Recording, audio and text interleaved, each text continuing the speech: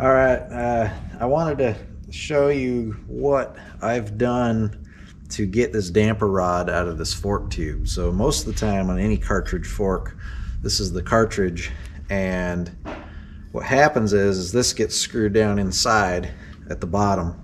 And there's a cap that goes in the bottom that screws into this, so it holds it together. The problem is the rod is sticking out of the top of this, and there's really not a very good way of grabbing it to hold it. So when you try to turn this bottom nut out of here, this just spins on the inside and you can't get it off. You can usually do it with there's various ways of doing that. You put some friction on it, push down. I actually had a piece of PVC pipe that I pushed onto here just to get it enough friction so I get it out with an impact hammer. But what I've done is I've made a tool for this bike. This is a KDX 200.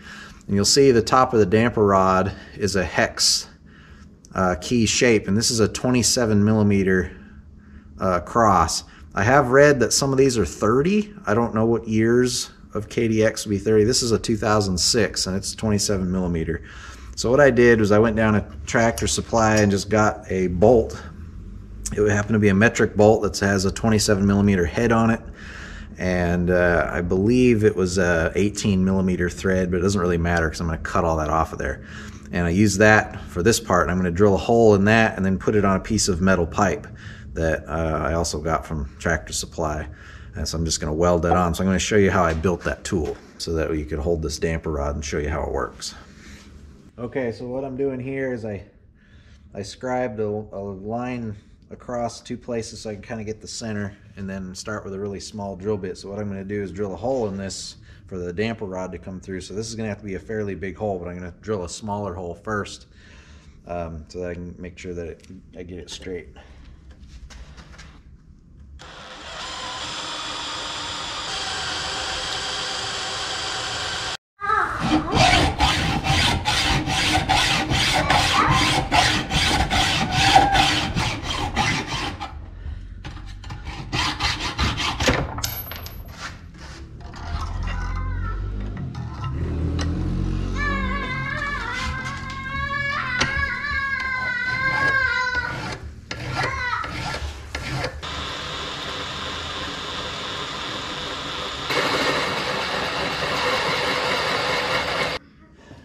Bird ready to go. So now the idea is this will fit in here like that with the damper rod. Once the nuts off the damper rod, which when you're taking it apart is you take that off. This damper rod will be sticking out of here like so. And then the metal pipe will be on here, and you'll be able to stick it over the top. There we go. Perfect. So all we need to do is weld that metal pipe onto here so that we can get a wrench on it, and that way we can hold the damper rod.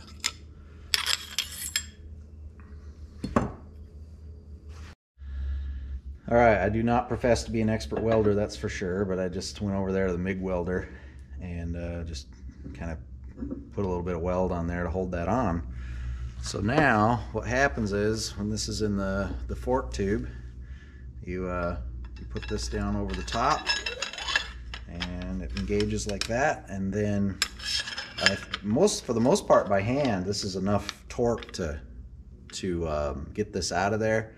But if you needed to, you can put the American size nuts on here and put a tack weld on there to hold that on. You could smash it and use a crescent wrench. You can jam nut something on the threads. If you bought pipe without threads, you could weld another nut on the top. There's a whole bunch of ways you could do that, but for the most part this will probably work. If I had a drill press, you can also drill a hole through the side and then put a little piece of round stock through there for like a T-handle. There's so many ways of making this. This is just how I made mine, and I'll be using this in some of my suspension videos to work on these KDX forks. So there's the tool. Those are the things I did to make it, and I hope that helps somebody out there with a KDX like mine when you need to rebuild your forks. Handy tool to have, and it cost me about 10 bucks and maybe an hour of fiddling around. It would have been a little faster if I had a nut instead of a bolt, to put on there. It'd have been a lot easier and faster if I just welded it on. But that's all I could find at the store today, and I was in kind of a hurry because I've got to get my suspension back together for the race next weekend. So anyway, that's how you make the tool. I'll see you guys next time. Thanks for watching.